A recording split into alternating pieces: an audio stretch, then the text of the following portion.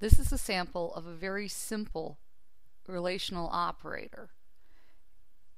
We're going to start by setting up our scene. I've brought two clowns to my scene.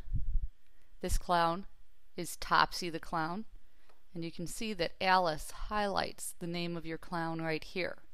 My other clown is Tipsy the clown, and I've resized Topsy to make him significantly smaller than Tipsy.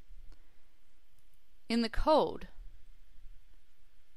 my first line is having Tipsy the clown say, "I am bigger than you." Then I'm going to do a count. I brought a count down here, which will loop 15 times, and it's going to check to see if Topsy the clown is shorter than Tipsy the clown.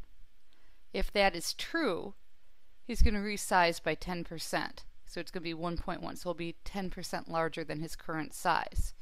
That will take 2 seconds.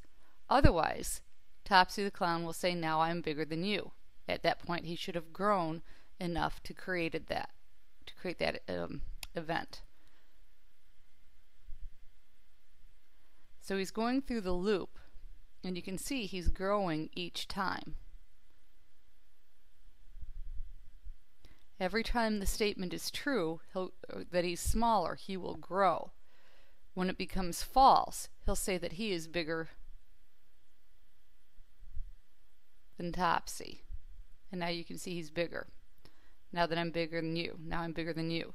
So you can see that it took about 12 or 13 times to go through the loop for him to get larger, and it kept repeating until he did.